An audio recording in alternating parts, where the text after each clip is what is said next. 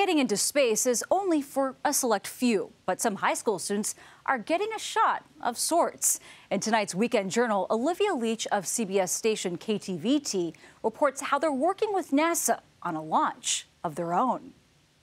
It's Monday morning at Ben Barber Innovation Academy. These high school students are hard at work using highly technical machines to fabricate parts in this manufacturing class. But this isn't your ordinary school project. They're working on parts that will be used by NASA. We're building a component to a storage locker box. And the storage locker box is a part that they use to send supplies or experiments up to the astronauts at the space station. That's right, a mission destined for the stars. That would be really cool, just knowing that we're making a difference, even if it's something as small as a lid for a locker. These students are part of the NASA Hunch program, in place in 277 schools nationwide, 20 of which are here in North Texas. And we tell them that, you guys aren't just a bunch of high school students that are working on a project.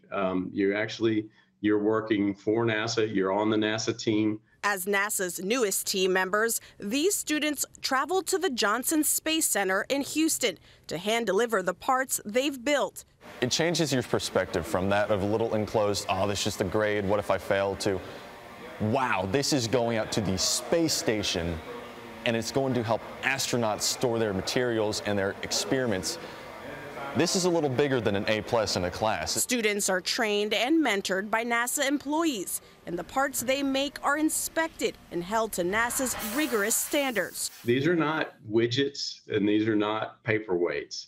These are actual structural components that are flying to the space station. Students are told when a part they've worked on is included in a NASA launch, and they even get a photo of it in use in space.